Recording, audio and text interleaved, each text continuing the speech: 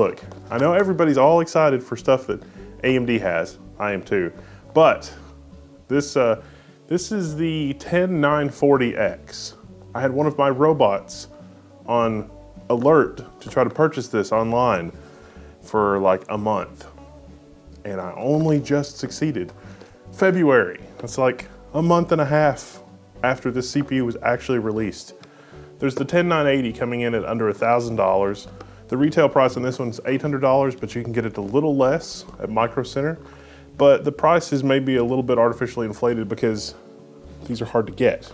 So my goal is to actually look at, sort of Intel's pricing and also show off the new ASUS X299 motherboards.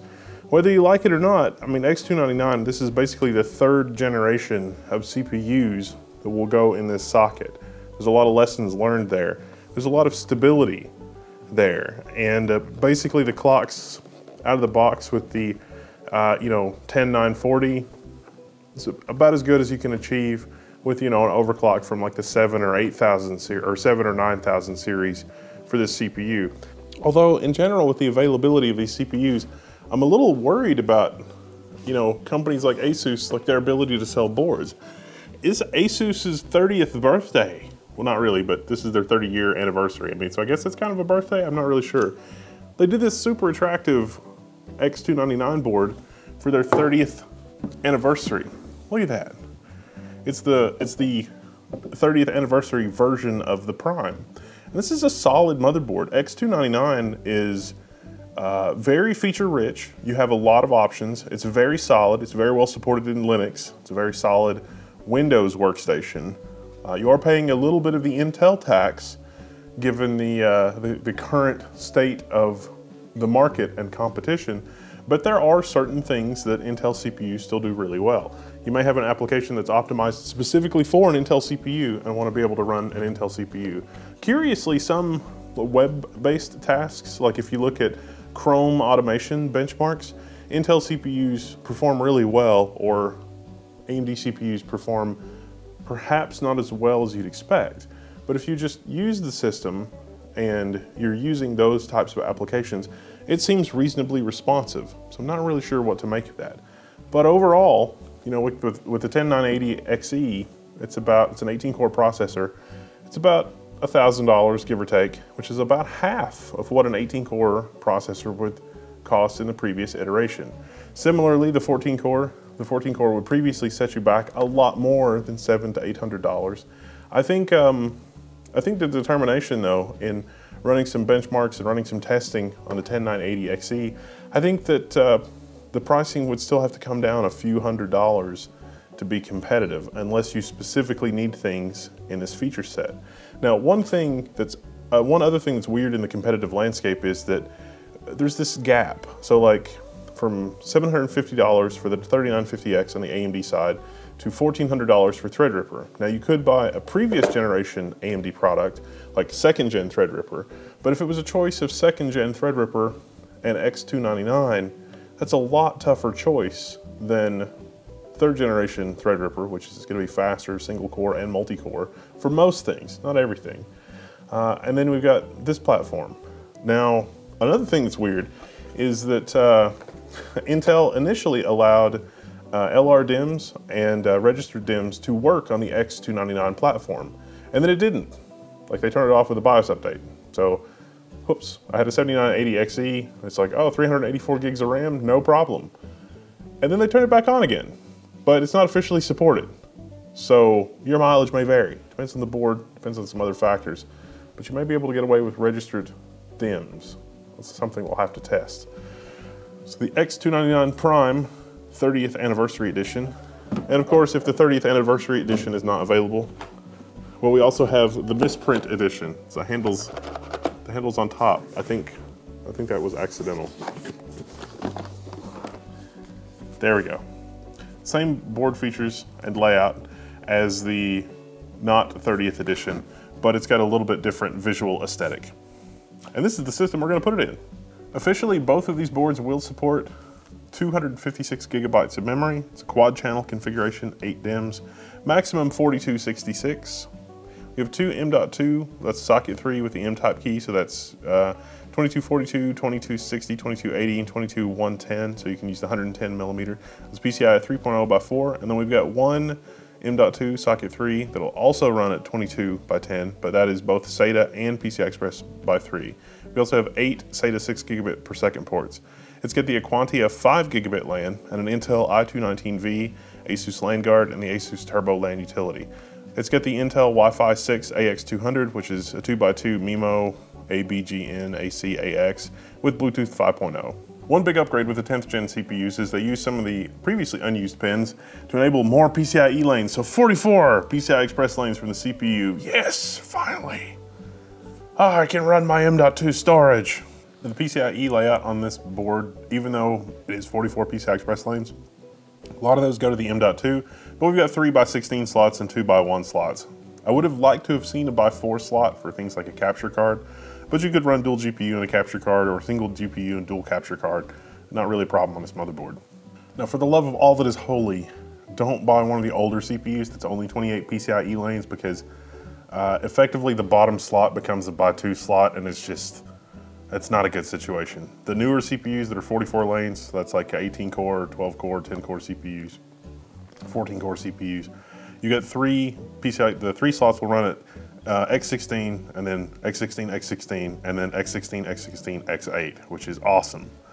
Both of these also have onboard Thunderbolt. Yep, you got two 40 gigabit per second onboard Thunderbolt ports.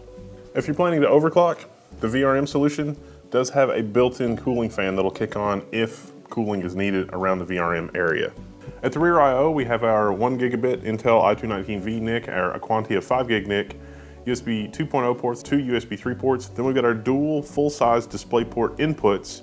Those will go out from your graphics card and in to the back of the motherboard for the Thunderbolt controller that's on board. So you can do, USB-C. If you get the fancy LG USB-C display or Thunderbolt display, that'll plug right in, and then your display will just go through the one tiny little USB-C cable.